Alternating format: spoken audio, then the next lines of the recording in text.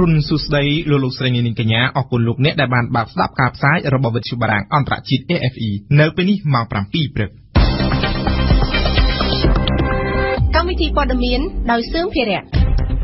អង្គការលើកលែងទោសអន្តរជាតិអំពាវនាវឲ្យដោះលែងអតីតអ្នកកាសែតវិទ្យុអាស៊ីសេរីពីររូបដោយឥតលក្ខខណ្ឌអាមេរិកប្រកាសលែងផ្ដល់ទិដ្ឋាការដល់មន្ត្រីខ្មែរដែលខ្លួនចាត់ទុកថាបានចូលរួមបំផ្លាញលទ្ធិប្រជាធិបតេយ្យនៅកម្ពុជាយុវជនប៉ាឡេស្ទីនធ្វើកុបកម្មរបួសជាង30នាក់ក្រោយអាមេរិកទទួលស្គាល់យេរូសាឡឹមជារដ្ឋអេធានីអ៊ីស្រាអែលប្រធានាធិបតីទូគីបំពេញទស្សនកិច្ចជាប្រវត្តិសាស្ត្រនៅក្រិច RFIអង្គការលើកលែងទោសអន្តរជាតិ Amnesty International នៅថ្ងៃម្សិលមិញបានចេញលិខិតមួយដោយអំពាវនាវដល់អាជ្ញាធរកម្ពុជាដោះលែងអតីតអ្នកសារព័ត៌មានវិទ្យុអាស៊ីសេរីពីររូបគឺលោកគួនឈិននិងលោកយាងសុធិរិនហៅយាងសុជាមេតាជាបន្ទាន់និងដោយគ្មានលក្ខខណ្ឌការអំពាវនាវរបស់អង្គការអន្តរជាតិមួយនេះធ្វើឡើងក្រោយពីតុលាការក្រុងភ្នំពេញបដិសេធសំណើសុំនៅក្រៅឃុំរបស់មេធាវីអតីតអ្នកសារព័ត៌មានវិទ្យុអាស៊ីសេរីទាំងពីររូបកាលពីថ្ងៃទី4ខែធ្នូក្រោមហេតុផលថាអាចរាំងស្ទះដល់ដំណើរការស៊ើបអង្កេតរបស់ចៅក្រមសពិសីលំអិតព័ត៌មាននេះអង្គការលើកលែងទោសអន្តរជាតិបានជំរុញឲ្យអាជ្ញាធរកម្ពុជាបញ្ឈប់ការគំរាមកំហែងការឃ្លាំមើលនិងចំណាត់ការតាមផ្លូវច្បាប់ដែលរារាំងសេរីភាពសារព័ត៌មាននិងសេរីភាពបញ្ចេញមតិនៅកម្ពុជា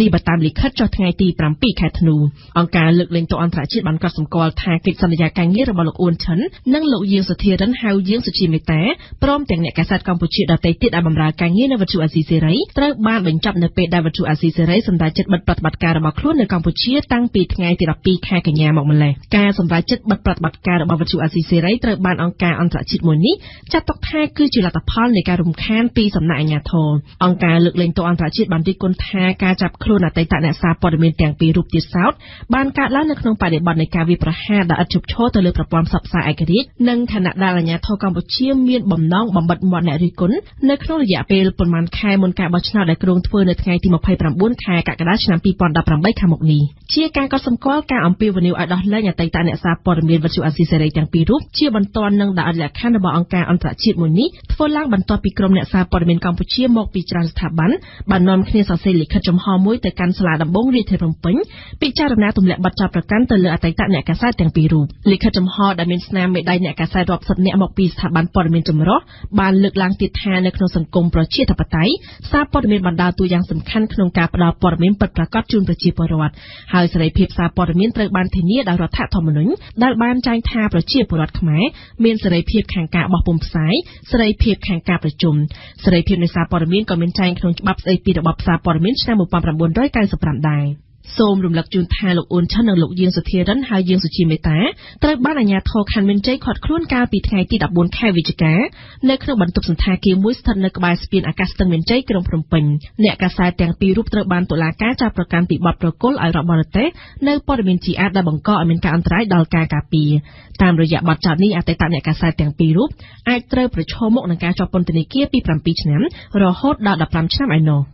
ក្រសួងការបរទេសអាមេរិកនឹងលែងផ្ដល់ទិដ្ឋាការដល់មន្ត្រីរដ្ឋាភិបាលកម្ពុជាចំនួននៅក្នុងការធ្វើដំណើរទៅកាន់សហរដ្ឋអាមេរិកក្រោមហេតុផលថាមន្ត្រីទាំងនោះបានរួមចំណែកបំផ្លាញលទ្ធិប្រជាធិបតេយ្យនៅកម្ពុជានេះបើតាមសេចក្តីប្រកាសព័ត៌មានរបស់ក្រសួងការបរទេសអាមេរិកនៅថ្ងៃទី6ធ្នូចំពោះវិធានការនេះមន្ត្រីរដ្ឋាភិបាលកម្ពុជាបានចាត់ទុកថាជាទង្វើមួយបំផ្លាញលទ្ធិប្រជាធិបតេយ្យនៅកម្ពុជាទៅវិញទេវ៉ាន់សុគន្ធាលំអិតព័ត៌មាននេះមន្ត្រីរដ្ឋាភិបាលកម្ពុជាដែលអាមេរិកប្រកាសដាក់ទណ្ឌកម្មផ្នែកទិដ្ឋាការនេះគឺសំដៅទៅលើមន្ត្រីទាំងឡាយណាដែលជាប់ពាក់ព័ន្ធក្នុងអ្វីដែលអាមេរិកចាត់ទុកថាជាការបំផ្លាញលទ្ធិប្រជាធិបតេយ្យនៅក្នុងប្រទេសកម្ពុជាទង្វើបំផ្លាញលទ្ធិប្រជាធិបតេយ្យនេះគឺអាមេរិកចង់សំដៅទៅលើការរំលាយគណបកប្រឆាំងដ៏ធំជាងគេនៅកម្ពុជានិងការហាមឃាត់មិនឲ្យថ្នាក់ដឹកនាំគណបកនេះធ្វើសកម្មភាពនយោបាយការចាប់ខ្លួនលោកកឹមសុខាដាក់ពន្ធនាគារការរឹតបន្តឹងលើសង្គមស៊ីវិលនិងការបង្ក្រាបលើប្រព័ន្ធផ្សព្វផ្សាយមួយចំនួន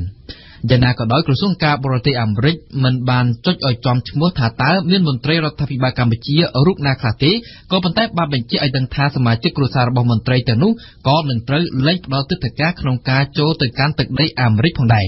បន្ថែមពីលើវិធានការថ្មីនេះអាមេរិកក៏បានអំពាវនាវរដ្ឋាភិបាលកម្ពុជាបង្វិលស្ថានភាពទាំងអស់ឲ្យដូចដើមឡើងវិញដែលទង្វើនេះអាចឈានទៅរកការលើកលែងទណ្ឌកម្មថ្មីរបស់អាមេរិកនេះឡើងវិញ លោកផៃស៊ីផានអ្នកនាំពាក្យទីស្តីការគណៈរដ្ឋមន្ត្រីកម្ពុជាបានចាត់ទុកការប្រកាសដាក់ទណ្ឌកម្មផ្នែកទឹកដីការរបស់អាមេរិកនេះថាជាទង្វើបំផ្លាញលទ្ធិប្រជាធិបតេយ្យដែលខ្លួនបានកសាងនៅកម្ពុជាហើយវាក៏ជាការបំផ្លាញនៅទំនាក់ទំនងនិងកិច្ចសហប្រតិបត្តិការរវាងប្រទេសទាំងពីរផងដែរសម្រាប់រដ្ឋាភិបាលកម្ពុជាលោកផៃស៊ីផានបានអះអាងថាការអំពាវនាវរបស់អាមេរិកគឺមិនអាចធ្វើតាមបានទេដោយកម្ពុជានៅតែបន្តដំណើរទៅមុខដដែលជាការកត់សម្គាល់នេះគឺជាវិធានការទី2ហើយរបស់អាមេរិកមកលើកម្ពុជាបន្ទាប់ពីវិធានការទី1បានដាក់ចេញនោះគឺការបញ្ឈប់ជំនួយរបស់អាមេរិកមកកាន់គណៈកម្មាធិការជាតិរៀបចំការបោះឆ្នោតកម្ពុជាដោយឡែកសម្រាប់ស្ថានភាពនយោបាយនៅកម្ពុជាអាមេរិកអះអាងថានឹងនៅតែបន្តឃ្លាំមើលតទៅទៀតហើយថានឹងចាត់វិធានការបន្ថែមប្រសិនបើមានការចាំបាច់កញ្ញាគឹមមនោវិជ្ជាដែលធ្លាប់ជាអគ្គនាយករងកិច្ចការសាធារណៈរបស់អតីតគណៈបកសង្គ្រោះជាតិជឿថាវិធានការបន្ទាប់របស់អាមេរិកអាចជាការដាក់មន្ត្រីកម្ពុជាទៅក្នុងបញ្ជីខ្មៅ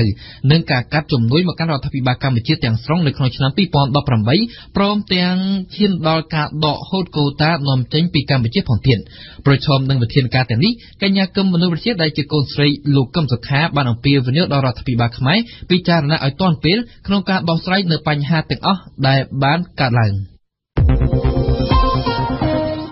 មេធាវីតំណាងឲ្យអគ្គបញ្ជាការដ្ឋាននៃកងយុទ្ធពលខេមរភូមិន្ទនៅថ្ងៃទី7ខែធ្នូម្សិលមិញបានដាក់ពាក្យបណ្ដឹងលោកសំរងស៊ីជាផ្លូវការទៅកាន់សាលាដំបងរាជធានីភ្នំពេញពីបទញុះញង់ឲ្យកងកម្លាំងកុំស្ដាប់បញ្ជារបស់ប្រមុខរដ្ឋាភិបាលលោកនាយករដ្ឋមន្ត្រីហ៊ុនសែនថ្លែងក្រោយដាក់ពាក្យបណ្ដឹងមេធាវីតំណាងឲ្យអគ្គបញ្ជាការដ្ឋាននៃកងយុទ្ធពលខេមរភូមិន្ទស្នើឲ្យតុលាការចាត់ការពាក្យបណ្ដឹងនេះជាបន្ទាន់ព្រោះបានប៉ះពាល់ខ្លាំងដល់សន្តិសុខជាតិគឹមហុងរាយការណ៍លោកវងភក្តីមេធាវីតំណាងឲ្យអគ្គបញ្ជាការដ្ឋាននៃកងយុទ្ធពលខេមរភូមិន្ទបានគូបញ្ជាក់ថា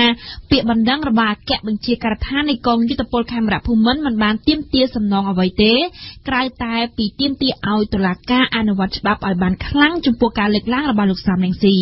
ការលើកឡើងរបស់លោកសំរងស៊ីដែលត្រូវបានលោកមេធាវីចាត់ទុកថាធ្វើឲ្យប៉ះពាល់ខ្លាំងដល់សន្តិសុខជាតិនោះព្រោះជាសម្ដីមានចរិតញុះញង់ដល់កងកម្លាំងប្រដាប់អាវុធមិនឲ្យស្ដាប់តាមបញ្ជារបស់ប្រមុខរដ្ឋាភិបាលលោកហ៊ុនសែនដូច្នេះតុលាការគួរតែចាត់ការលើរឿងនេះជាបន្ទាន់ព្រោះបានប៉ះពាល់ដល់សន្តិសុខនៃរដ្ឋនេះបើតាមលោកមេធាវី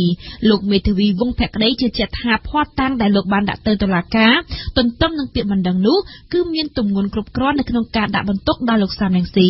ភ័ស្តុតាងទាំងនោះរួមមានខ្សែអាចសម្លេងខ្លឹមសារដែលសរសេរនៅលើទំព័រ Facebook របស់លោកសំរងស៊ីជាដើមសូមបញ្ជាក់ថា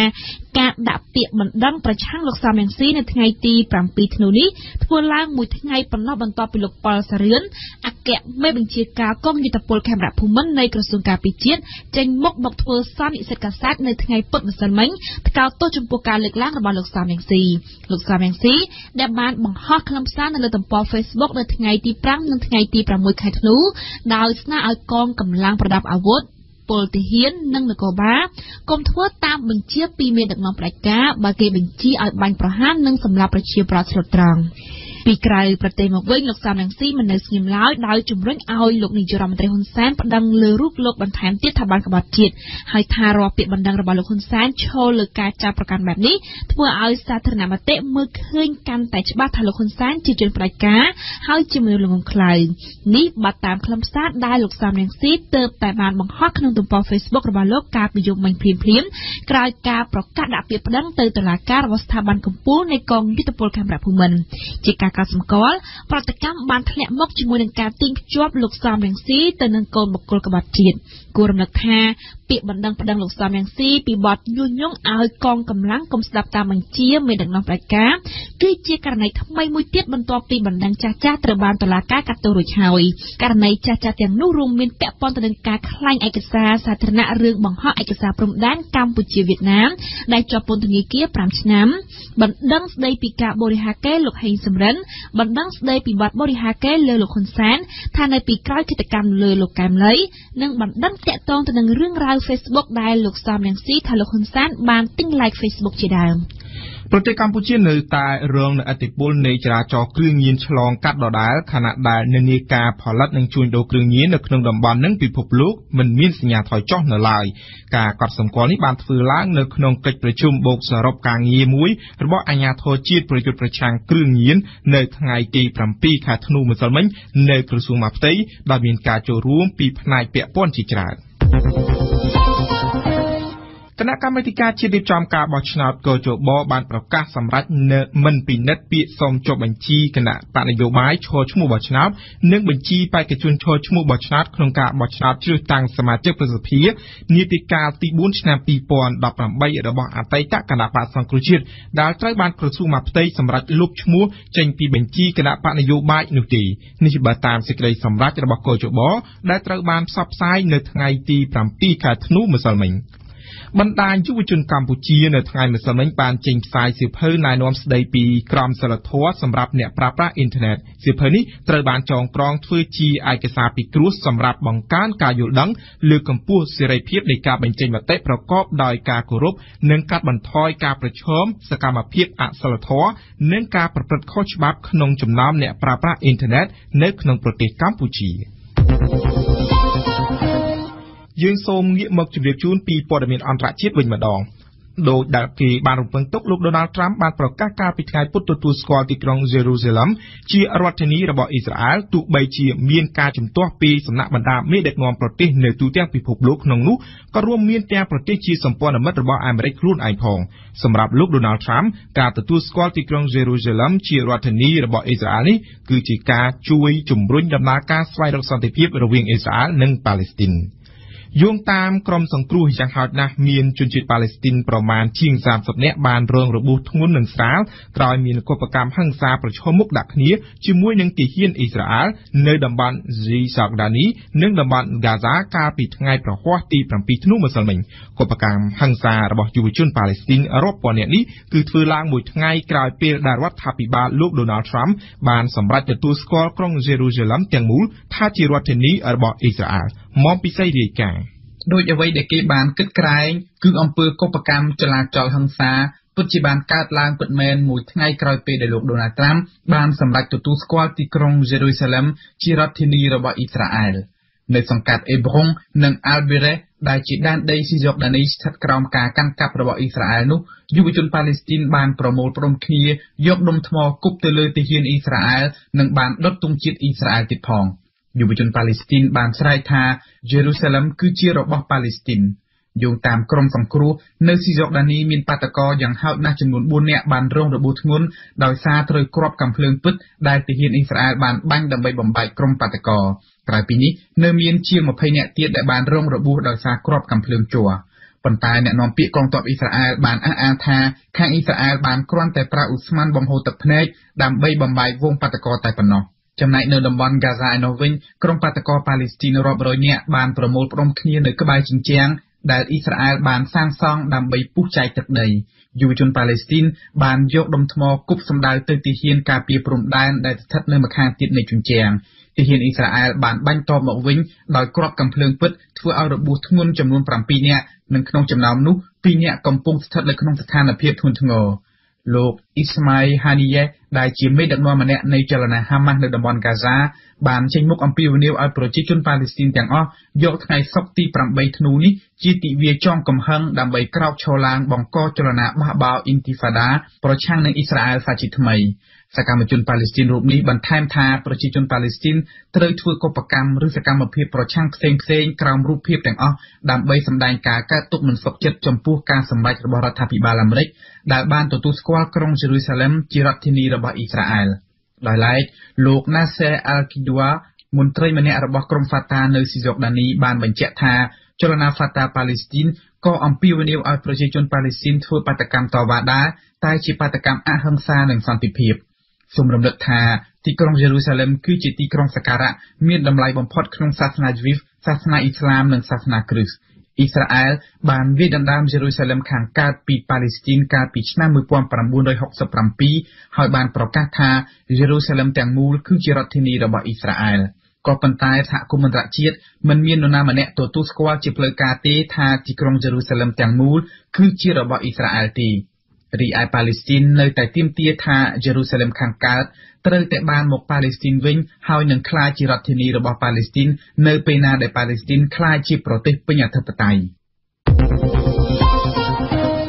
នេះជាលើកទី1ហើយកិច្ចចាត់តាំងពី65ឆ្នាំមកដែលប្រធានាធិបតីទូគីអញ្ជើញមកទស្សនកិច្ចផ្លូវរដ្ឋនៅប្រទេសក្រិចក្នុងពេលជួបសន្ទនាជាមួយប្រធានាធិបតីនិងនាយករដ្ឋមន្ត្រីក្រិចលោកអេដូហ្គានបានគោះកកាយចំនួនចាស់រវាងក្រិចទូគីមកជជែកគ្នាឡើងវិញនិងបានចោទអឺរ៉ុបជាថ្មីថាមិនគោរពពាក្យសន្យាដែលបានចុះកិច្ចព្រមព្រៀងអឺរ៉ុបទូគីស្ដីពីបញ្ហាជនភៀសខ្លួនយើងស្ដាប់អ៊ីងសុកមិញនៅក្នុងដំណើរទស្សនកិច្ចជាប្រវត្តិសាស្ត្ររបស់លោកប្រធានាធិបតីទូគីនៅក្រិចដើម្បីផ្សារភ្ជាប់ទំនាក់ទំនងរវាងប្រទេសទាំងពីរឲ្យបានប្រសើរឡើងវិញនៅថ្ងៃប្រហ័សនេះលោកអេដូហ្គានបានចំណាយពេលមួយភាគធំជួបពិភាក្សាជាមួយនឹងសមាភាគីក្រិចក្នុងឱកាសនោះលោកអេដូហ្គានបានស្នើសុំសាររឿងរ៉ាវចាស់មួយចំនួនផងនិងចង់ប្តឹងផ្តល់ឲ្យក្រិចជួយទូគីផងក៏ប៉ុន្តែគ្មានចំណុចណាមួយបានសម្រេចសោះកាលពីឆ្នាំ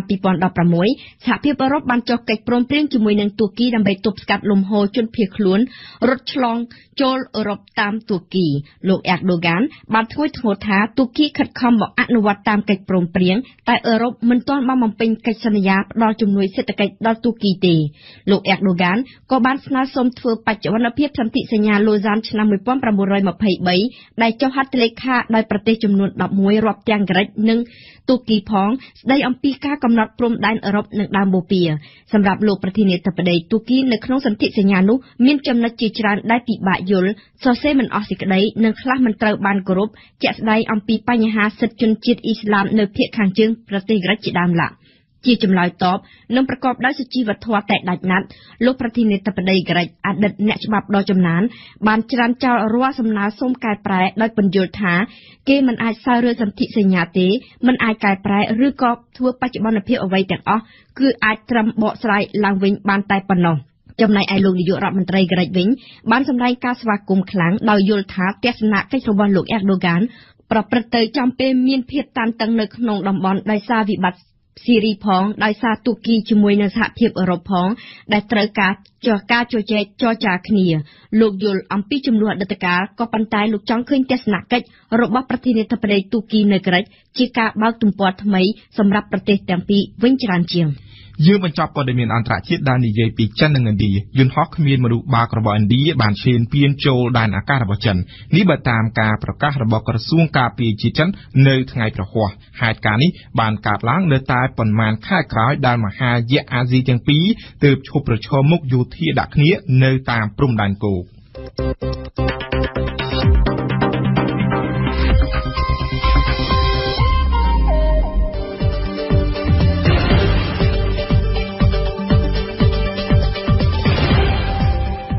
វិទ្យុបារាំង RFI ភ្នំពេញ92 MHz សៀមរាប92 MHz បាត់ដំបងក្រុងព្រះសីហនុនិងកំពង់ចាម 94.5 MHz លោកអ្នកនាងកំពុងស្ដាប់កម្មវិធីព័ត៌មានរបស់វិទ្យុបារាំងអន្តរជាតិ RFI ជាបន្តលោកអ្នកនាងនឹងបានស្ដាប់ដំបូងគឺជានីតិព្រឹត្តិការណ៍កម្ពុជាប្រចាំថ្ងៃរបស់វ៉ាសំណប់ស្ដីអំពីកងទ័ពប្តឹងលោកសំរងស៊ីថា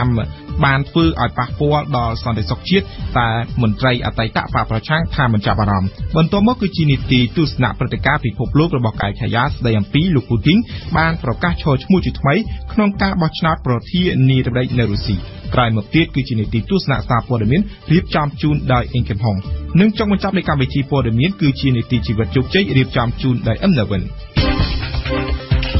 ព្រឹត្តិការណ៍កម្ពុជាប្រចាំថ្ងៃកាលពីព្រឹកថ្ងៃទី7ធ្នូឆ្នាំ2017មេធាវីតំណាងអគ្គមេបញ្ជាការកងយុទ្ធពលខេមរភូមិន្ទលោកវង្សភក្តីបានដាក់ពាក្យប្តឹងជាផ្លូវការទៅកាន់តុលាការសាលាដំបងរាជធានីភ្នំពេញដើម្បីប្តឹងអតីតប្រធានគណៈបក្សសង្គ្រោះជាតិលោកសំរងស៊ីពីបទញុះញង់កងទ័ពកុំឲ្យស្ដាប់បញ្ជានាយករដ្ឋមន្ត្រីដែលកងទ័ពបានចាត់ទុកថាជាអំពើក្បត់ជាតិនិងធ្វើឲ្យប៉ះពាល់ដល់សន្តិសុខជាតិការដាក់ពាក្យប្តឹងនេះគឺក្រោយពីមានប្រតិកម្មពីកងទ័ពបន្ទាប់ពីលោកសំរងស៊ីអតីតប្រធានគណៈបក្សសង្គ្រោះជាតិបានអំពាវនាវឲ្យកងទ័ពបង្វែរកណ្ដុងមកលើរដ្ឋាភិបាលហើយបង្គាប់ឲ្យកងទ័ពឈប់គ្រប់គ្រងលោកនាយករដ្ឋមន្ត្រីហ៊ុនសែនផ្អែកតាមច្បាប់តើការលើកឡើងរបស់លោកសំរងស៊ីពិតជាអាចធ្វើឲ្យប៉ះពាល់ដល់សន្តិសុខជាតិឬទេសូមស្ដាប់សេចក្តីរាយការណ៍របស់វ៉ាសំណប់ សម្រាប់កងទ័ពការអំពាវនាវរបស់លោកសំរងស៊ីចាប់តាំងពីថ្ងៃទី2ធ្នូឆ្នាំ2017មកនេះថាបានធ្វើឲ្យប៉ះពាល់យ៉ាងខ្លាំងដល់សន្តិសុខជាតិនិងថាជាទង្វើក្បត់ជាតិលោកប៉ុលសារឿនអគ្គមេបញ្ជាការកងយុទ្ធពលខេមរៈភូមិន្ទបានធ្វើសន្និសីទកាសែតមួយកាលពីថ្ងៃទី6ធ្នូដោយបានអះអាងថាមិនអាចទទួលយកបានទេចំពោះការអំពាវនាវរបស់លោកសំរងស៊ីលោកនាយឧត្តមសេនីយ៍ប៉ុលសារឿនហើយនេះជំនួសមកឲ្យអគ្គមេបញ្ជាការនៃកងយុទ្ធពលខេមរៈភូមិន្ទក៏ដូចជាជំនួសមកឲ្យកងយុទ្ធពលខេមរៈភូមិន្ទនៃព្រះរាជាណាចក្រកម្ពុជាទាំងមូលថាយើងជាកងទ័ពរបស់រដ្ឋាភិបាលស្របច្បាប់ហើយបានតាមដានព័ត៌មានជារៀងរាល់ថ្ងៃតាមប្រភពកាសែតទំព័រកាសែត Facebook និងព័ត៌មានផ្សេងៗទៀតប៉ុន្តែក្នុងរយៈពេលប្រមាណថ្ងៃកន្លងមកនេះចាប់តាំងពីថ្ងៃទី2ដល់ថ្ងៃទី5ខែធ្នូឆ្នាំ2017នេះយើងបានស្ដាប់នៅសម្ដីរបស់ប្រឌិតឈ្មោះសំរងស៊ីដែលជាជនក្បត់ជាតិបានធ្វើការសម្ភាសនិងប្រកាសឲ្យកងទ័ពប្រឆាំងជាមួយនឹងរដ្ឋាភិបាលពួកយើងខ្ញុំទាំងអស់គ្នាការទុកមិនសុខចិត្តក្នុងនាមអគ្គមេបញ្ជាការនៃកងយុទ្ធពលខេមរៈភូមិន្ទសូមប្រកាសដាច់អហង្ការថាត្រូវតែតស៊ូវិញហើយនឹងរៀបចំឲ្យមេធាវីដាក់ពាក្យប្តឹងដើម្បីឲ្យទណ្ឌិតនេះទទួលនៅការប្តឹងរបស់កងយុទ្ធពលខេមរៈភូមិន្ទបែបទៅតាមច្បាប់នៃព្រះរាជាណាចក្រកម្ពុជានៅមួយថ្ងៃក្រោយពីការប្រកាសនេះពាក្យបណ្ដឹងបានចូលទៅដល់ដៃតុលាការកាលពីថ្ងៃទី7ធ្នូដោយមេធាវីលោកវង្សភក្តីបានប្តឹងលោកសំរងស៊ីចំនួន4បទល្មើសទាក់ទងទៅនឹងការញុះញង់ឲ្យកងកម្លាំងប្រដាប់អាវុធកុំឲ្យស្ដាប់បញ្ជារបស់ប្រមុខរដ្ឋាភិបាលកម្ពុជាលោកហ៊ុនសែននិងបានប្រមាថថ្នាក់ដឹកនាំកងយុទ្ធពលខេមរៈភូមិន្ទព្រមទាំងធ្វើឲ្យខូចទឹកចិត្តកងទ័ពដែលអំពើនេះបានធ្វើឲ្យប៉ះពាល់ដល់សន្តិសុខនៃរដ្ឋដែលជាបទល្មើសមានចែងនៅក្នុងក្រមព្រហ្មទណ្ឌនៃព្រះរាជាណាចក្រកម្ពុជានេះបើយោងតាមពាក្យបណ្ដឹងរបស់លោកមេធាវីដែលបានដាក់ទៅកាន់តុលាការសាលាដំបងរាជធានីភ្នំពេញកាលពីព្រឹកថ្ងៃទី7ធ្នូដោយភ្ជាប់ជាមួយនៅភស្តុតាងខ្សែអាត់សំឡេងវីដេអូរបស់លោកសំរងស៊ីនៅក្នុង VCD ចំនួន1ព្រមទាំងរូបភាពផ្ដិតចេញពីគណនី Facebook របស់លោកសំរងស៊ីទៅជាមួយផងដែរបើផ្អែកទៅតាមវិស័យច្បាប់ថាតើការអំពាវនាវរបស់លោកសំរងស៊ីពិតជាបានធ្វើឲ្យប៉ះពាល់ដល់សន្តិសុខនៃរដ្ឋដែរឬទេលោកវង្សភក្តីមេធាវីតំណាងឲ្យកងទ័ពខ្ញុំគឺអត់មានបដិងទាមទារនៅសំណងនៃការខូចខាតអីទេប៉ុន្តែឲ្យច្បាប់ដាក់ទណ្ឌកម្មទៅលើទង្វើរបស់គាត់តែការញុះញង់ទាំងអស់នោះវាប៉ះពាល់ដល់សន្តិសុខជាតិពាក់ព័ន្ធនឹងសន្តិសុខនៃរដ្ឋជាហ្នឹងគួរអំពើអស់ហ្នឹងវាធ្ងន់ដែរដែលយើងអាចទុកស្ថានភាពហ្នឹងឲ្យទៅមុខទៀតពួកគាត់បាននិយាយចំទៅលើកងប្រដាប់អាវុធផ្នែកខាងខ្ញុំហ្នឹងអញ្ចឹងក្នុងនាមអង្គភាពហ្នឹងក៏បានប្តឹងទៅលើចំណុចថាជា4បទល្មើសនៅក្នុងហ្នឹងតែអញ្ចឹងខ្ញុំមិនបានលម្អិតឲ្យច្បាស់ទេទៅឲ្យតុលាការជាអ្នករកទៅថាបទល្មើសមួយណាដែលគាត់កំណត់ថាជាបទល្មើសឧទាហរណ៍ថាប្រសិនបើការអំពាវនាវរបស់លោកសំរងស៊ីនៅពេលនេះនៅមិនទាន់មានគេហៅថាការកើតឡើងនៅហេតុភេទណាមួយទៅតាមអ្វីដែលលោកសំរងស៊ីអំពាវនាវនោះដូច្នេះថាតើការដាក់ពាក្យបណ្ដឹងនេះអាចចាត់ទុកថាជាការត្រូវត្រឹមត្រូវតាមច្បាប់ដែរទេឬគ្រាន់តែជាការបង្ការលោកមេធាវីបានអត់ទេបទល្មើសញុះញង់អត់មានថាបានធ្វើកម្មវិធីហ្នឹងវាជោគជ័យមិនជោគជ័យទេពេលដែលគ្រាន់តែបរិហារឬបាននិយាយជាសាធារណៈអំពីការញុះញង់ហ្នឹងវាធ្វើឲ្យមានបទល្មើសនឹងកើតឡើងហើយនៅក្នុងក្រមមាននិយាយច្បាស់ពីប្រព័ន្ធបទល្មើសទាំងអស់ហ្នឹងចឹងណាវាអត់មានអីដែលចាំបាច់ទៅនឹងកើតឡើងហើយបានត្រូវតែមានទោសទេប៉ុន្តែឆ្លើយតបទៅនឹងការដាក់ពាក្យបណ្ដឹងពីសំណាក់កងទ័ពខាងលើនេះលោកអេឆៃអៀងបាទនេះក៏ជាខោឈុតថាថ្មីទៀតតែលោកមិនស្អាតលោកកើតលើរបស់វាណាក៏បានថាលាការនៅស្រុកខ្មែរនឹងជាលាការប្រលួយតឡាការមិនឯករាជ្យជាតឡាការឯកោគឺគេហៅថាតឡាការទីបាទអញ្ចឹងគឺយើងអត់ទេមិនចារំមិនឲ្យតម្លៃនៅរឿងអស់ទេលោកមេធាវីវង្សភក្តីបទល្មើសញុះញង់អត់មានថាបានធ្វើកម្មវិធីហ្នឹងវាជោគជ័យមិនជោគជ័យទេពេលដែលគ្រាន់តែបរិហារឬបាននិយាយជាសាធារណៈអំពីការញុះញង់ហ្នឹងវាធ្វើឲ្យមានបទល្មើសនឹងកើតឡើងហើយលោកអេងឆៃអៀងអតីតតំណាងរាជគណៈបក្សសង្គ្រោះជាតិនិងជាអតីតអនុប្រធានគណៈបកនេះដែលកំពុងស្ថិតនៅឯសហរដ្ឋអាមេរិកបានបន្ថែមការបណ្ដឹងនេះគឺលោកហ៊ុនសែននិងបកពួកគាត់ទៅប្រើឡើងពីការកំញើញការគំរាមបង្ក្រាប ជាប្រតិទិនេះមកជាប្រតិទិហ៊ានកាលណាជាប្រតិទិលើកឡើងតវ៉ាគឺត្រូវគេប្តឹងអញ្ចឹងហើយបើមិនប្តឹងទេគឺគេចាក់ចងដាក់គុកប៉ុណ្ណឹងនឹងគឺជាយុទ្ធសាស្ត្រដើម្បីគ្រប់គ្រងអំណាចក្រោមអំណាចរបស់លោកហ៊ុនសែនទៅប៉ុណ្ណឹងទេបាទប៉ុន្តែវិធីបែបនេះនឹងវាមិនអាចចប់លាប់បានយូរទេវាត្រូវមានទីបញ្ចប់នៅពេលណាមួយហើយចឹងហើយខ្ញុំសូមពីនេះឲ្យលោកហ៊ុនសែនគឺពួកដែលគេធ្វើអំពើល្អសម្រាប់ប្រជាជាតិសម្រាប់ប្រជាប្រដ្ឋទៅវាប្រសើរជាជាងយើងមិនមែនមករំលាយគណៈបកគេប្លន់យកឆន្ទៈប្រជាប្រដ្ឋកន្លះប្រទេសហើយទៅធ្វើពិធីបួងសួងនឹងដើម្បីសុំសេចក្តីសុខនឹងសេចក្តីសុខបែបនឹងវាអត់មានអត្ថប្រយោជន៍យូរថ្ងៃទេទោះបីថាផ្នែកកាត់ដឹងខ្លួនកាត់ដែរថាគាត់នឹងក៏មិនអាចសុខតែផ្លូវចិត្តដែរមិនដឹងខ្វល់ខ្វាយប៉ុណ្ណាទេខ្វល់ខ្វាយមែនទេបើយើងមិនចង់ឲ្យវាភាពខ្វល់ខ្វាយសម្រាប់ខ្លួនយើងគ្រួសារយើងនៅប្រទេសជាតិយើងទេយើងនៅទៅធ្វើពើល្អទៅវាអត់មានបំផាក់និយាយទេខ្មែរអាចនិយាយបានតគ្រប់បែបយ៉ាងនេះបាទលោកនេះអាដាមស្នេហ៍ប៉ុលសារឿនអារម្មណ៍គឺមិនល្អក្នុងនាមជាកងទ័ពរបស់រាជរដ្ឋាភិបាលដែលមានសម្ដេចអគ្គមហាសេនាបតីតេជោហ៊ុនសែនជាប្រមុខរដ្ឋាភិបាលបានមកពីការបោះឆ្នោតប៉ះពាល់ដល់វិន័យកងទ័ពប៉ះពាល់ដល់លក្ខខណ្ឌកៈនៃកងយុទ្ធពលខេមរភូមិន្ទនិងប៉ះពាល់ដល់រដ្ឋធម្មនុញ្ញនៃប្រជាជាតិកម្ពុជាដែលមានបព្វជិនាជាតិសាសនាព្រះមហាក្សត្របើលោកហ៊ុនសែនគិតជាអ្នកដឹកនាំដែលគិតពីផលប្រយោជន៍ប្រទេសជាតិគិតផលប្រយោជន៍ប្រជាពលរដ្ឋយើងជាចាត់ថាស្ថានភាពនយោបាយនឹងធូរស្រាលព្រោះយើងម្នាក់គឺយើងត្រូវធ្វើអ្វីមួយគឺយើងចង់បានគេឈ្មោះមិនចង់ឲ្យគេចាត់ទុកយើងជាមេដឹកនាំហើយថាបដិការមានដល់ឯកោទេបាទចឹងហើយបានរឿងអស់នេះគឺវាអាស្រ័យទៅលើលោកហ៊ុនសែនទេឥឡូវនេះអាដាមកំពុងនៅសហរដ្ឋអាមេរិកតើទាំងអាដាមរួមទាំងថ្នាក់ដឹកនាំរបស់គណៈបក្សសង្គ្រោះជាតិនឹងកំពុងតែធ្វើអ្វីនៅសហរដ្ឋអាមេរិកបាទយើងធ្វើកិច្ចការនយោបាយដើម្បីទាមទារឲ្យប្រទេសកម្ពុជាយើងធ្វើចំណាត់ប្រទេសយើងវិលបកភាពប្រកបឡើងវិញឲ្យមានការដោះលែងលោកប្រធានជំនុំខាដើម្បីឲ្យគណៈបក្សសង្គ្រោះជាតិចូលរួមការបោះឆ្នោតឆ្នាំ2023ឆ្នាំនេះបំណងរបស់ពួកយើងគឺជាបំណង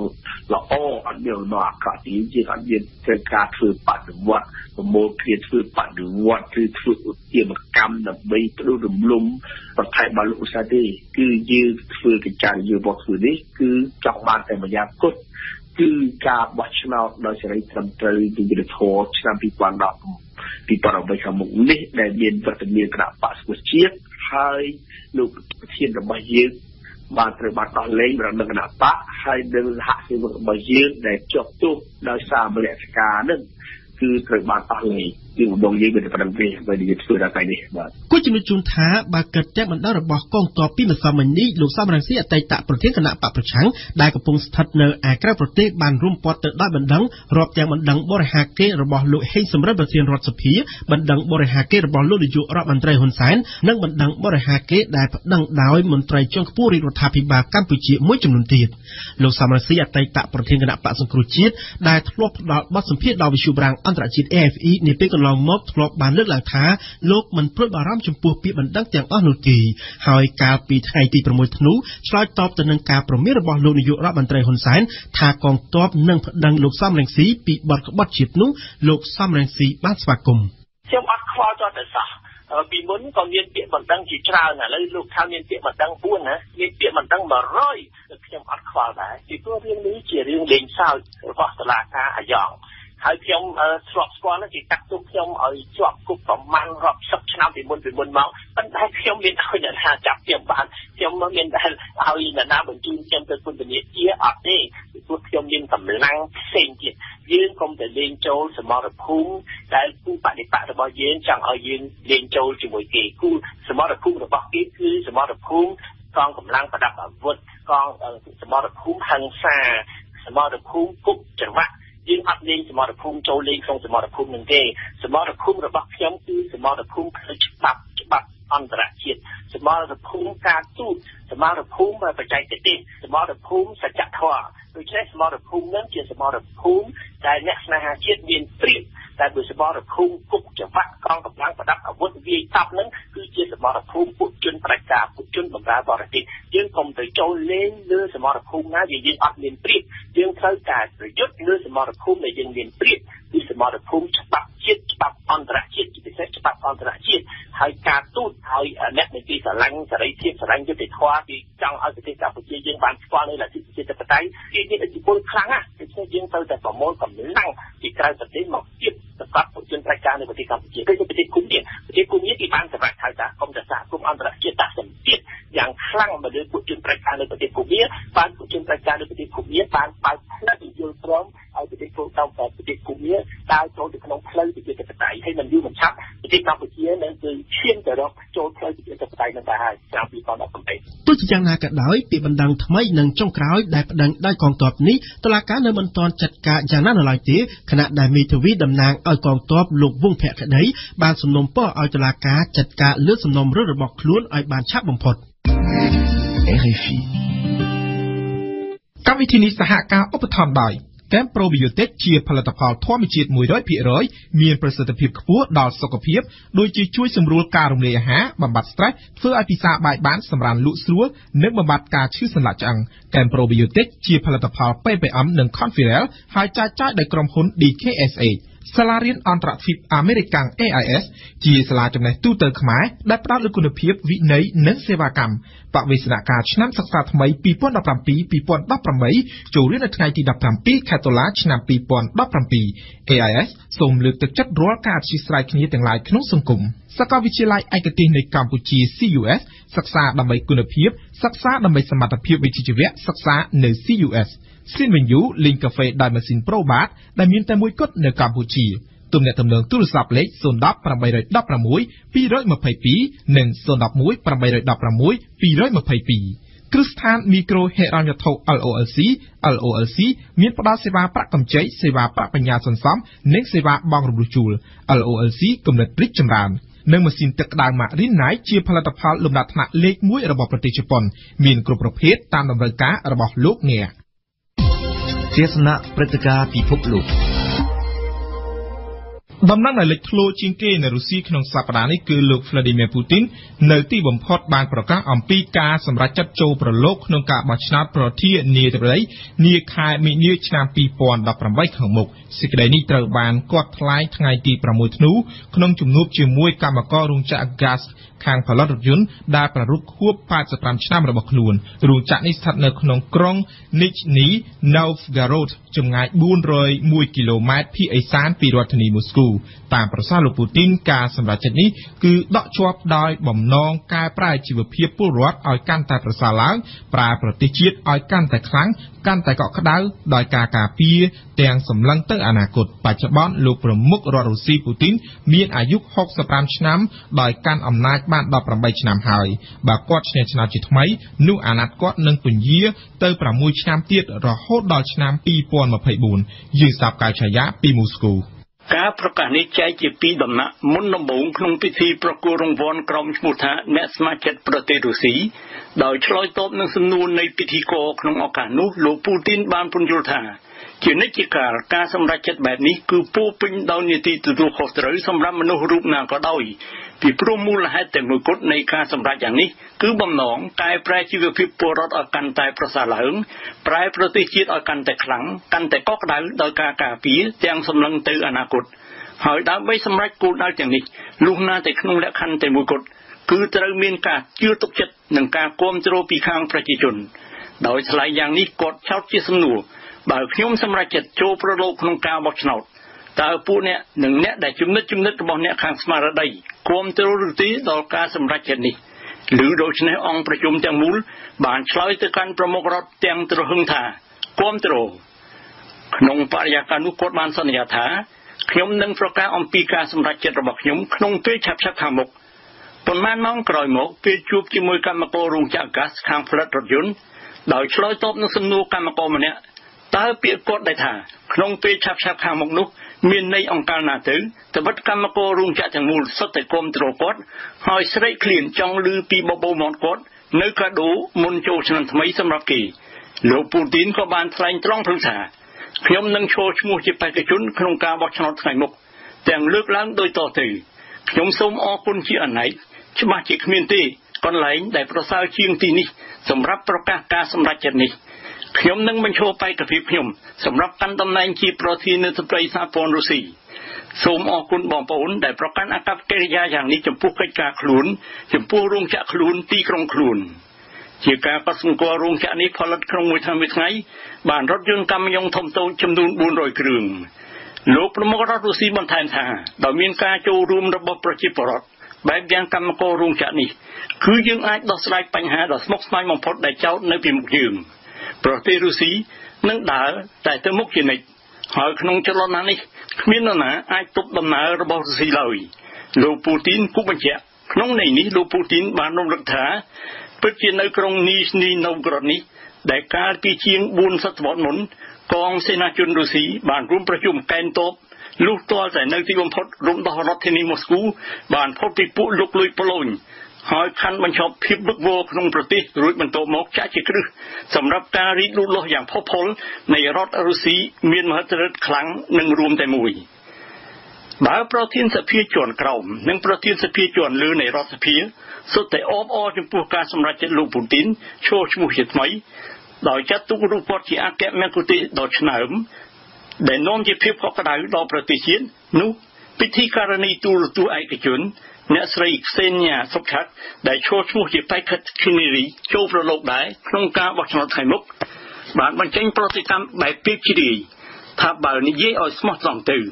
ខ្ញុំមិនឃើញរឿងនេះជាព្រឹត្តិការណ៍ធំដុំទេត្បិតគេដឹងជាទូទៅថាលោកពូទីនគង់នឹងឈ្នះឆ្នោតពុំខានទោះយ៉ាងណាក្តីក៏ខ្ញុំយល់ថាយើងត្រូវតែចល័តនិងត្រូវតែនិយាយតាំងនាមឲ្យអ្នកស្រុកណាដែលចង់បានការផ្លាស់ប្ដូរពីព្រោះសប្តាហ៍ថ្ងៃយើងគ្មានវិធីណាផ្សេងដើម្បីនិយាយឲ្យគេឮអំពីអត្ថិភាពយើងតាមខ្ញុំយល់សម្លេងគាំទ្រលោកពូទីនមិនមែនមានកម្រិតខ្ពស់ណាស់ណាដោយគេប៉ាន់ស្មានឡើយខ្ញុំជឿជាក់ថាក្នុងប្រទេសរុស្ស៊ីនឹងមានការប្រែប្រួលដែលពិតជានឹងកើតមានជិះមិនផុតស្ត្រីប្រឆាំងរូបនេះសង្កត់ធ្ងន់ថានៅមានមាគ៌ាប្រកបដោយវីរភាពគឺការចុះថ្នោតតវ៉ាជានិច្ចសូម្បីអាជ្ញាធរមិនអនុញ្ញាតក៏ដោយស្របនឹងលទ្ធផលស្ទង់មតិចុងក្រោយបំផុតបើការបោះឆ្នោតប្រព្រឹត្តទៅនៅថ្ងៃអាទិត្យខាងមុខនោះនឹងមានពលរដ្ឋដែលមានសិទ្ធិបោះឆ្នោតមិនលើសពី 60% ទេទៅកាន់ហឹបឆ្នោតចំណែកវិមានក្រំឡាំងប្រាថ្នាចង់បានគឺឲ្យបេក្ខជនស្នូលនេះទទួលបានតាំងពីជុំទី1ទៅហើយសម្លេងគាំទ្រប្រមាណ 70% ខណៈដែលអត្រាអ្នកទៅបោះឆ្នោតកុំឲ្យតិចជាង 70% ជាការរំលឹកលោកពូទីនបានឈានចូលក្នុងឆាកនយោបាយធំគឺក្នុងឆ្នាំ 1999 មុនដំបូងក្នុងឋានៈជាឧបទី1នៃនាយករដ្ឋមន្ត្រីបន្ទាប់មកជាប្រមុខរដ្ឋាភិបាលស្ដីទីហើយតមកទៀតជានាយករដ្ឋមន្ត្រីតែម្ដងថ្លែងសារជូនពរក្នុងឱកាសចូលឆ្នាំថ្មីក្នុងយប់ថ្ងៃ31ធ្នូឆ្នាំ 1999 ឆ្លងចូលថ្ងៃ1មករាឆ្នាំ 2000 ប្រធានាធិបតីពេលនោះគឺលោកបូរីយេលសិនបានប្រកាសលាចេញពីមុខតំណែងខ្លួនទាំងថ្លែងថារដ្ឋរុស្ស៊ីត្រូវចូលក្នុងសហសវត្សរ៍ថ្មីជាមួយអ្នកនយោបាយស្រពាត់ថ្មីមុខមាត់ថ្មីបញ្ញាថ្មីមានធម៌ពលថ្មីហើយទម្រាំដល់ពេលបោះឆ្នោតថ្មីក្នុង3ខែទៀតគាត់សម្រេចចិត្តផ្ទេរតំណែងកម្ពុជានេះទៅក្នុងដៃលោកនាយករដ្ឋមន្ត្រីវ្លាឌីមៀរពូទីនឲ្យបំពេញក្នុងពេលជាមួយគ្នាទាំងមុខងារជាប្រធានាធិបតីស្ដីទីគឺក្នុងការបោះឆ្នោតនៅខែមីនាឆ្នាំ 2000 ដែលលោកពូទីនបានជាប់ឆ្នោតជាប្រធានាធិបតីពេញសិទ្ធិលើកដំបូងមកអស់ដោយសម្លេងគាំទ្រ 53% តាំងពីជុំទី1ពីក្នុងចំណោមបេក្ខជន 6 នាក់ក្នុងឆ្នាំ 2004 គាត់បានឈ្នះឆ្នោតជាថ្មីដោយសម្លេងគាំទ្រស្ទុះដល់ 71.31% ពីក្នុងចំណោមបេក្ខជន 5 នាក់កាលនោះអាណត្តិប្រធានាធិបតីបានពន្យាទៅតែ 4 ឆ្នាំពេលដែលលោកឌីមីទ្រីមេដវេដេវជាប់ជាប្រធានាធិបតីរុស្ស៊ីពីឆ្នាំ 2008 ដល់ 2012 គាត់បានធ្វើវិសោធនកម្មទៅក្នុងរដ្ឋធម្មនុញ្ញបង្កើនអាណត្តិប្រធានាធិបតីពី4ដល់6ឆ្នាំនិងអាណត្តិសភាពី4ដល់5ឆ្នាំលោកពូទីនក្នុងឆ្នាំ 2012 បានជាប់ឆ្នោតក្នុងអាណត្តិទី3នេះដោយសម្លេងគាំទ្រ 63.6% ពីក្នុងចំណោមបេក្ខជន 5 នាក់ មកទល់ឥឡូវគេដឹងឮឈ្មោះបេក្ខជន7នាក់ទៅហើយដែលនឹងប្រកួតក្នុងការបោះឆ្នោតប្រធានាធិបតីនៅរុស្ស៊ីថ្ងៃ18មីនាឆ្នាំ2018ទេសនាសារព័ត៌មានតាកាសែតនៅក្នុងស្រុកព្រឹកនេះបានចុះផ្សាយរឿងរ៉ាវអ្វីខ្លះសូមអញ្ជើញលោកនាងស្ដាប់ការរៀបរាប់របស់អេងគឹមហុងដូចតទៅនៅទំព័រមុខរបស់កាសែតភ្នំពេញប៉ុស្តិ៍នៅព្រឹកនេះបានដាក់រូបភាពក្រុមអ្នកតវ៉ាប៉ាឡេស្ទីនដិតរូបប្រធានាធិបតីអាមេរិកលោកដូណាល់ត្រាំដែលបានគាំទ្រក្រុងយេរូសាឡឹមជារបស់អ៊ីស្រាអែលតែផ្ទុយពីការដាក់រូបភាពកាសែតបានឲ្យតម្លៃរឿងក្នុងស្រុកនៅតែជារឿងធំដដែលគឺអាមេរិកប្រកាសរឹតបន្តឹងទិដ្ឋាការដល់បុគ្គលណាដែលធ្វើឲ្យខូចដំណើរការលទ្ធិប្រជាធិបតេយ្យនៅកម្ពុជានៅក្នុងសំណេរខ្លីល្មមអានកាសែតភ្នំពេញប៉ុស្តិ៍បានសុំការយល់ឃើញពីគ្រប់មជ្ឈដ្ឋានទាំងក្នុងស្រុកនិងក្រៅស្រុកជុំវិញចំណាត់ការរបស់អាមេរិកយ៉ាងដូចនេះតាមរយៈការយល់ឃើញរបស់ពួកគេមួយចំនួនបារម្ភអំពីទំនាក់ទំនងកាន់តែល្អកករវាងកម្ពុជានិងសហរដ្ឋអាមេរិករីឯពីខាងអតីតគណៈបកសង្គ្រោះជាតិវិញចាត់ទុកថានេះគឺជាជំហានចាប់ផ្ដើមមួយដ៏ល្អចំណែកពីខាងរដ្ឋាភិបាលវិញនៅតែអះអាងថាមិនមានក្តីព្រួយបារម្ភអំពីចំណាត់ការនេះទេនេះបើតាមយល់បល់របស់ពួកគេនិយាយជាមួយនឹងកាសែតភ្នំពេញប៉ុស្តិ៍ប្រធានរឿងនេះក៏សំខាន់ដែរចំពោះកាសែតកោះសន្តិភាពនិងកម្ពុជាថ្មីប៉ុន្តែកាសែតទាំងពីរបែរជាទាញចេញការយល់ឃើញរបស់មន្ត្រីរដ្ឋាភិបាលលោកផៃស៊ីផានជុំវិញការរឹតបន្តឹងនេះទៅវិញបើពិនិត្យទៅលើខ្លឹមសាររបស់កម្ពុជាថ្មីបានសរសេរបញ្ចូលគ្នារវាងសម្ដីរបស់លោកផៃស៊ីផាននិងលោកសុកអេសានជុំវិញចំណាត់ការរបស់រដ្ឋាភិបាលអាមេរិកដោយតាមទម្លាប់គ្មានឡើយកាសែតយកយោបល់ពីខាងក្រៅមកសរសេរបញ្ចូលនោះមិនខុសពីកម្ពុជាថ្មីក៏សន្តិភាពក៏សរសេររបៀបនឹងដែរត្បិតតែការរឹតបន្តឹងទិដ្ឋាការមានចុះផ្សាយនៅលើទំព័រកាសែតទាំងពីរដែលមានជំហរទៅរដ្ឋាភិបាលមិនពិតប៉ុន្តែកាសែតទាំងពីរនេះមិនបានឲ្យតម្លៃរឿងនេះជាធំដោយកាសែតភ្នំពេញប៉ុស្តិ៍ទេប៉ុន្តែផ្ទុយពីកាសែតគេហទំព័រថ្មីបានយកសម្ដីលោកសខេងរដ្ឋមន្ត្រីក្រសួងមហាផ្ទៃមិនបានបញ្ចេញប្រតិកម្មអ្វីឲ្យធ្ងន់ធ្ងរទៅនឹងរដ្ឋាភិបាលអាមេរិកនោះទេចំពោះការរឹតបន្តឹងទិដ្ឋាការមកលើមន្ត្រីកម្ពុជាមួយចំនួនរដ្ឋមន្ត្រីក្រសួងមហាផ្ទៃត្រូវបានថ្មីដកស្រង់សម្ដីយកមកអះអាងថាការរឹតបន្តឹងនេះគឺជាសិទ្ធិរបស់សហរដ្ឋអាមេរិកដោយមិនអាចហាមឃាត់បានទេតែផ្ទុយពីថ្មីសារព័ត៌មាន Fresh News ដែលជាស្ថាប័នមួយស្ថិតនឹងរដ្ឋាភិបាលបែរជាបញ្ចេញលិខិតប្រជាជនកម្ពុជាដោយលើកឡើងថាអាមេរិកប្រកាសសងសឹកម្ដងទៀតដោយការរដ្ឋបတ်ទិដ្ឋាការគឺមិនខុសពីអាមេរិកទម្លាក់គ្រាប់បែកលើក្បាលសម្រាប់ប្រជាជនខ្មែរហើយឲ្យខ្មែរសងថ្លៃគ្រាប់បែកនោះទេ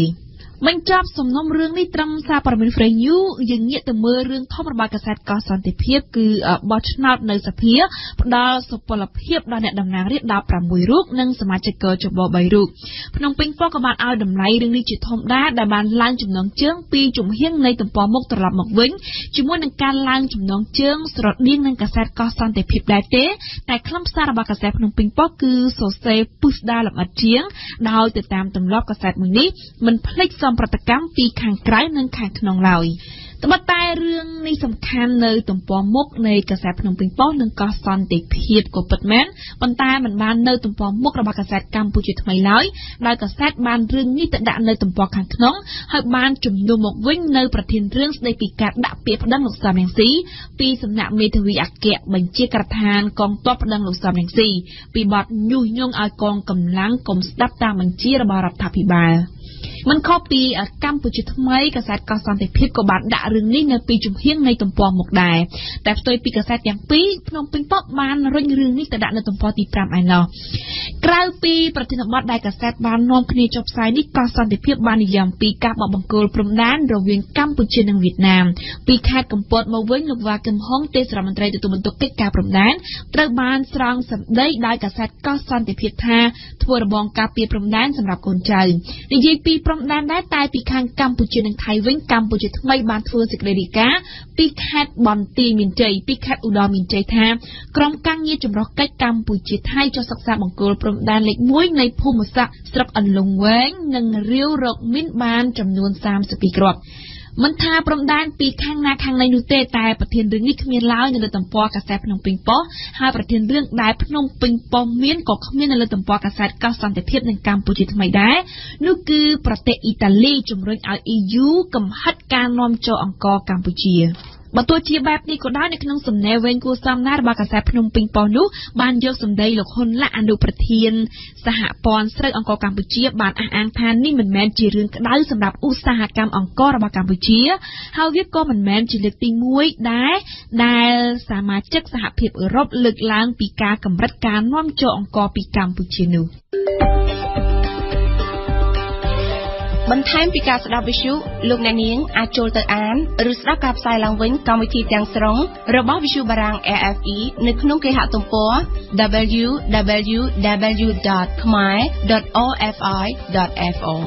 ឬជាភាសាបារាំង www.khmer.rfi.fr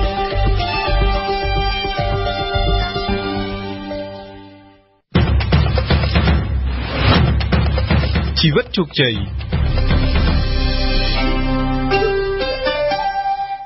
នៅក្នុងកម្មវិធីជីវិតជោគជ័យរបស់វិទ្យុបារាំងអន្តរជាតិនៅថ្ងៃនេះអំណវិនសូមណែនាំលោកអ្នកស្ដាប់ឲ្យបានស្គាល់ពីដំណើរជីវិតរបស់លោកហៃលីអៀងអគ្គនាយកក្រុមហ៊ុនផលិតឱសថ PPM និងក្រុមហ៊ុន Confidel ដែលបានកែច្នៃម្រេចនិងស្ករត្នោតខ្មែរឲ្យបានល្បីលើទីផ្សារអន្តរជាតិយើងស្ដាប់អំណវិន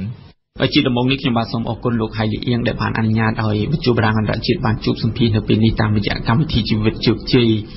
លោកជាអគ្គនាយកក្រុមហ៊ុនធំចំនួន2គឺសហគ្រាសផលិតឱសថដែលជាទូទៅពលរដ្ឋស្គាល់ថា PPM ហើយនឹងក្រុមហ៊ុនមួយទៀតគឺក្រុមហ៊ុន Confidel ដែលកំពុងជួយដល់កសិករកម្ពុជាដែលជាអ្នកដាំម្រេចនិងឡើងត្នោតជាដើមនិយាយពីជីវប្រវត្តិរបស់លោកវិញគឺលោកកើតនៅភូមិជីហែស្រុកកោះស្ទឹងខេត្តកំពង់ចាមលោកហៃលីអៀងនៅឆ្នាំ1953ដែលជាឆ្នាំកំណើតរបស់លោកគឺជាឆ្នាំដែលកម្ពុជាទទួលបានឯករាជ្យពីប្រទេសបារាំងខ្ញុំបាទចង់ដឹងថាជីវិតកុមារភាពរបស់លោកនៅក្នុងប្រទេសដែលទទួលបានឯករាជ្យយ៉ាងម៉េចដែរបាទកាលនោះ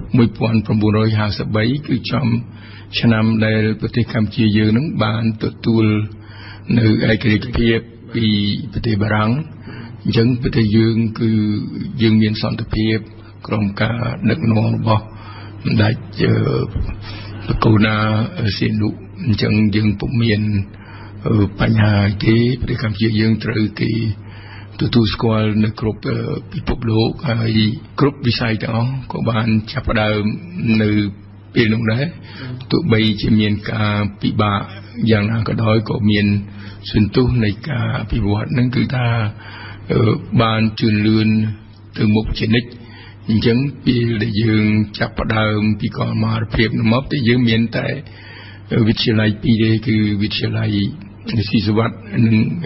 វិទ្យាល័យដេកាតហ្នឹងហើយនៅពេលដែលពូបានចាប់ចូលរៀនវិទ្យាល័យជីហែហ្នឹងគឺប្រទេសយើងបានរីកចម្រើនខាងផ្នែកវិស័យអប់រំជាតិហ្នឹងគឺបានរីកចម្រើនខ្លាំងណាស់អញ្ចឹងកុមារភាពពុំបានមានបញ្ហាអីទេក្រៅតែពីការយើងរៀនសូត្រណាហើយនឹងការដែលយើងទទួលការអប់រំអំពីវិទ្យាល័យហើយក៏ដូចជាអំពីភូមិដែលយើងបានរស់នៅនឹងរហូតដល់ទៅឆ្នាំ1970ដែលប្រទេសយើងបានចូលក្នុងភ្លើងសង្គ្រាមហើយពីនោះពូក៏បានរៀនប្រឡងបាក់ឌុបចំនួននោះបបសាធារណរដ្ឋដែលបានទម្លាក់សម្ដេចសៀនុនឹងរៀននៅមហាវិទ្យាល័យឱសថសាស្ត្រហើយជាអកុសលលោករៀនមិនទាន់ចប់ផងរបបខ្មែរក្រហមក៏បានចូលមកដល់តែមុនពួកប៉ុលពតចូលកាន់កាប់ទីក្រុងភ្នំពេញនៅថ្ងៃទី17មេសាឆ្នាំ1975លោកក៏បានចាក់ចេញទៅរស់នៅប្រទេសបារាំងពិតណាស់លោកមិនបានឆ្លងកាត់របបអាវខ្មៅនោះទេខ្ញុំបាទចង់ដឹងថានៅពេលដែលលោកបានទៅដល់ប្រទេសបារាំងតើលោកទទួលបានព័ត៌មានទេថាកម្ពុជាបានទទួលរងរបបប្រល័យពូជសាសន៍មួយនោះតាមពិតទៅពេលលោកពូចេញទៅនឹងយើងពុំដែលគិតដូចនេះទេហើយពុំមានប្រជាពលរដ្ឋខ្មែរយើងណាមួយស្រមៃឬក៏នឹកឃើញថាប្រទេសយើងនឹងคล้ายទៅជាឋាននរកដែលអត់គិតដល់បានដូច្នេះទេគឺពុំមានទេគឺអ្វីដែលយើងបានជួបប្រទះនៅចំនួនខ្មែរក្រហមនឹងគឺពុំដែលមាននៅក្នុងប្រវត្តិសាស្ត្រ សកលលោកក៏ដូចជាប្រវត្តិសាស្ត្រមនុស្សលោកដែរបើទោះជាលោកមិនបានឆ្លងកាត់របបប៉ុលពតយ៉ាងណាក្តីក៏ប៉ុន្តែបងស្រីបង្កើតរបស់លោក2នាក់ត្រូវបានពួកនេះសម្លាប់ចោលងាកមកជីវិតរបស់លោកវិញខ្ញុំបាទចង់ដឹងថាតើលោកបានទៅរស់នៅប្រទេសបារាំងប៉ុន្មានឆ្នាំហើយលោកបានធ្វើអ្វីខ្លះនៅទីនោះនៅឆ្នាំ1975ហ្នឹងគឺពូមានភ័ព្វសំណាងដែលបានកិច្ចផុតអំពីរបបប្រល័យពូជសាសន៍ហ្នឹងហើយក៏បានទៅរៀននៅទីក្រុងប៉ារីរហូតដល់រៀនចប់ហូហែអញ្ចឹងជារៀនបន្តនៅអសតការីជាអសតការីហើយចេញមកក៏ជាអសតការីរដ្ឋនៅប្រទេសគេនៅទីក្រុងប៉ារីធ្វើការនៅមន្ទីរពេទ្យនៅទីក្រុងប៉ារីបានបើករបរប្រកបរបររុស្ស៊ីក៏នៅទីក្រុងប៉ារីដែររហូតដល់ពេលដែលប្រទេសកម្ពុជាយើងនឹងបានជួបសន្តិភាពឡើងវិញក៏បានត្រឡប់មកប្រទេសយើងនឹងឆ្នាំ1992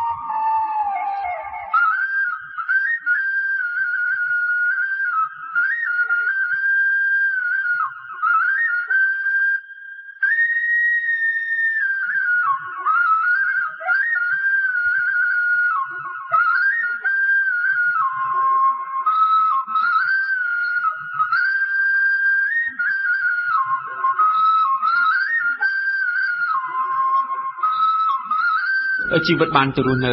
ប្រទេសជឿនលឿនជីវភាពទូធាមានមុខរបរជាអសតការីមានអាជីវកម្មជាអ្នកលក់ថ្នាំ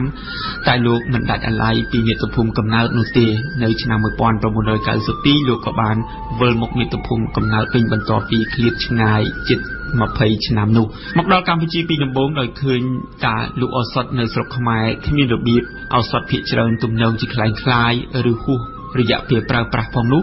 ក៏បានជំរុញចិត្តឲ្យលោកនាំថ្នាំពីស្រុកបារាំងមកលក់ជូនពលរដ្ឋខ្មែរបានប្រើប្រាស់នៅឆ្នាំ1996សហគ្រាសផលិតឱសថមួយក៏បានបង្កើតឡើង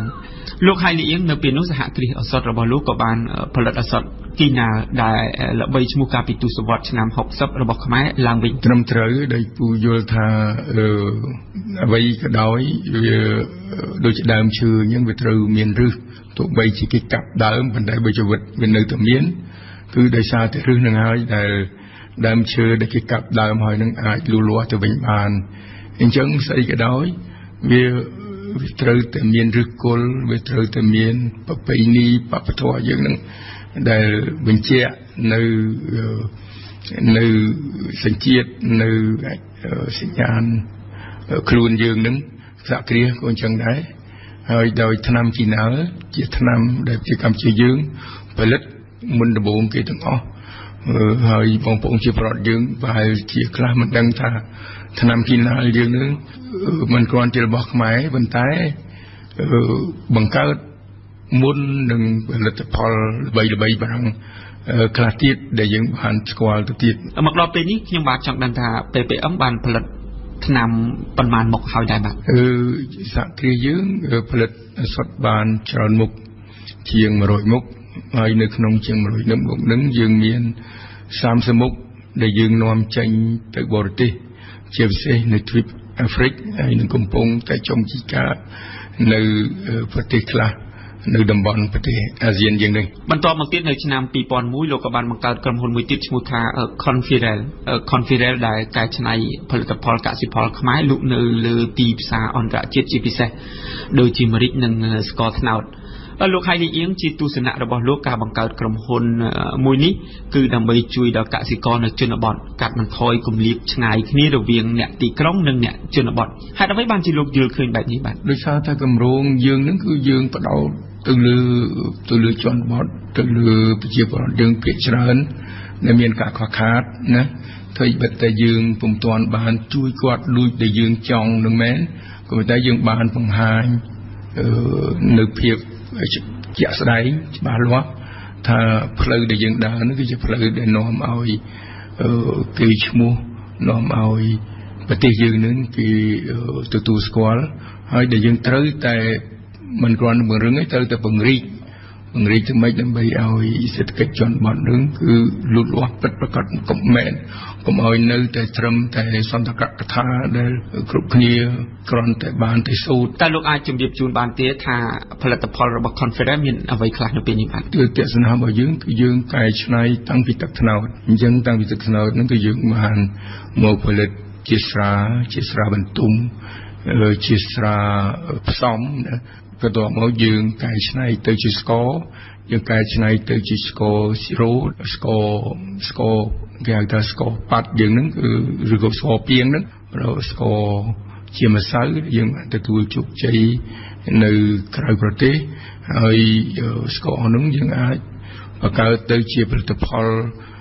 ជាវត្ថុធាតុដើមដើម្បីបង្កើតជាផលិតផលផ្សេងៗទៀតដូចជា candy ដូចជាសូកូប៉ាល់ដូចជាដើមឬក៏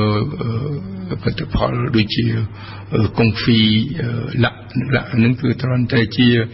មួយភាគខ្លះទេគឺអាមេរិកកំពតក៏អញ្ចឹងដែរគឺថាយើងបង្កើនតម្លៃបន្ថែមតាំងពីអាមេរិកខ្ចីតាំងពីអាមេរិកខ្មៅអាមេរិកសអាមេរិកក្រហម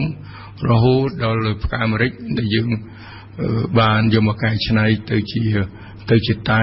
មិនគ្រាន់តែយើងបង្កើតទីផ្សារទេគឺថាយើងបានបង្កើតផលិតផលមួយដែលជាផលិតផលខ្មែរពិតប្រាកដហើយដែលមានកម្មសិទ្ធិបញ្ញារហូតដល់អន្តរជាតិគេទទួលស្គាល់និងគេការពារឃើញថាជីវិតបានឆ្លងកាត់របបដឹកនាំប្រទេសជាច្រើនបានទៅរស់នៅដល់ប្រទេសជឿនលឿនដែលសម្រាប់ខ្លួនឯងមួយអាចរស់នៅដោយសុខស្រួលនៅទីនោះតែលោកមិនចង់រស់ដោយខ្លួនឯងស្រួលក្រុមគ្រួសារខ្លួនឯងស្រួលហើយពលរដ្ឋខ្មែរក្រីក្រលំបាកនោះទេ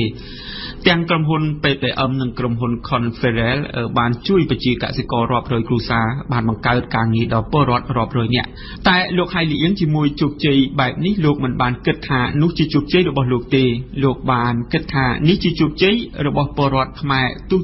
ទៅវិញជីវិតរបស់យើងនឹងរស់ទៅបាននឹងមានន័យលុះត្រាតែជីវិតគេជីវិតបងប្អូនអ្នកទៀតនឹងរស់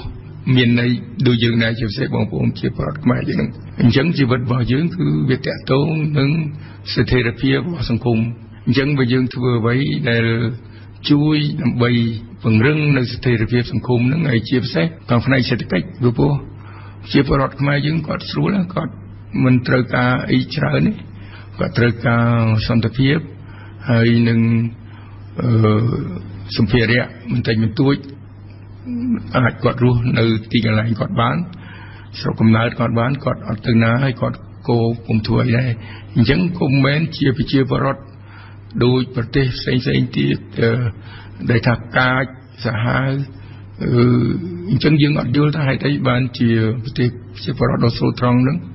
คล้ายទៅជាប្រជាពលរដ្ឋកាចសាហាវសម្រាប់គ្នាឯងហើយយើងយល់ថាបញ្ហាវិភាគគឺចេញមកពីគម្លាតសង្គមយើងហ្នឹងហើយគម្លាតសង្គមហ្នឹងគឺធំផុតផ្នែកសេដ្ឋកិច្ចហ្នឹងដែលយើងត្រូវជួយទៅម៉េចដើម្បីឲ្យមានការចាប់ដៃរវាងទីក្រុងនិងជនបទខ្ញុំសូមអរគុណលោកហៃលីអៀងដែលបានផ្ដល់បទសម្ភាសន៍ដល់កម្មវិធីជីវិតជោគជ័យរបស់វិទ្យុបារាំងអន្តរជាតិនៅពេលនេះខ្ញុំសូមរំលឹកជូនលោកអ្នកស្ដាប់ថាលោកហៃលីអៀងជាអគ្គនាយកក្រុមហ៊ុនធំចំនួន2គឺសហគ្រាសផលិតឱសថ PPM និងក្រុមហ៊ុន Confederateវិទ្យុបារាំង RFI ជាខេមរៈភាសាផ្សាយមួយថ្ងៃ13ម៉ោងពីម៉ោង7ព្រឹកដល់ម៉ោង8យប់ដោយមានកម្មវិធីព័ត៌មាន3ម៉ោងក្នុងមួយថ្ងៃគឺពេលព្រឹកពីម៉ោង7ដល់ម៉ោង8ថ្ងៃរសៀលពីម៉ោង1ដល់ម៉ោង2ពេលយប់ពីម៉ោង7ដល់ម៉ោង8សូមកុំភ្លេចបើកស្ដាប់វិទ្យុបារាំង RFI 92 MHz នៅភ្នំពេញនិងសៀមរាប 94.5 MHz នៅបាត់ដំបងក្រុងព្រះសីហនុនិងកំពង់ចាមស្ដាប់វិទ្យុបារាំងដើម្បីស្គាល់ពិភពលោកកាន់តែច្បាស់និងដើម្បីទទួលចំណេះដឹង